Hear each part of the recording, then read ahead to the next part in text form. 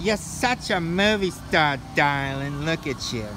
All egg-shaped with a little hat on your head and 4 eyes so nobody can sneak up on you. All we need to do is put a couple arms on you and equip you with some batons, and you'd be like coming back from America.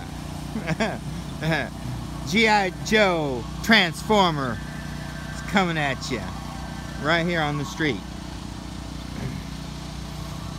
This robot, brought to you by, if you haven't figured this out, by all the other movies, is brought to you by Village East. I own nothing of this, by the way. I'm glad I don't own nothing of this. This looks like a failed attempt at a nose cone on a ship going to space, or perhaps a escape pod for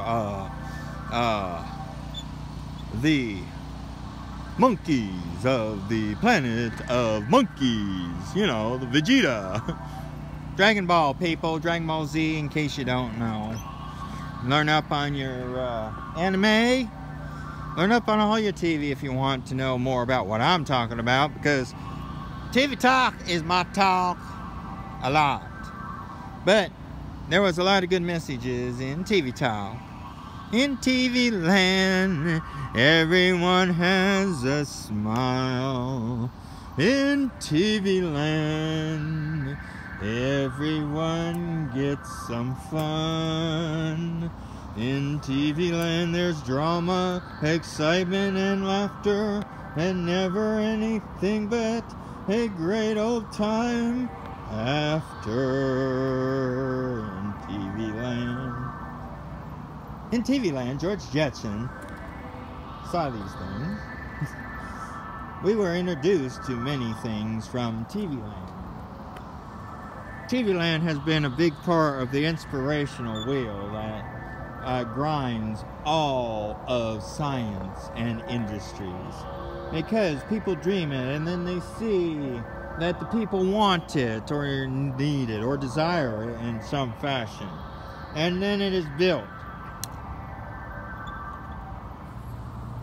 In some cases, it's not built for the movie.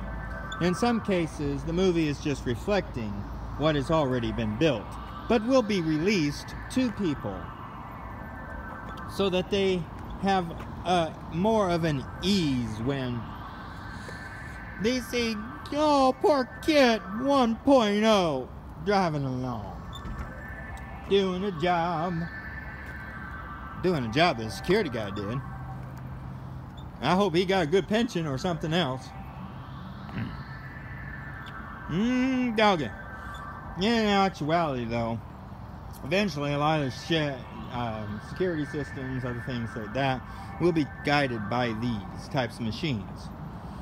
Then what will happen is that will just put more of a burden on the overburdened society as it is.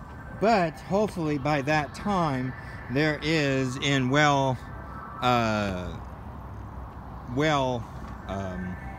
financial abilities to give everybody a small piece of the pie, so that it still keeps the pyramid of money going and doesn't create more problems. Because what has happened is that the problems continue to raise because of all kinds of fundamental problems.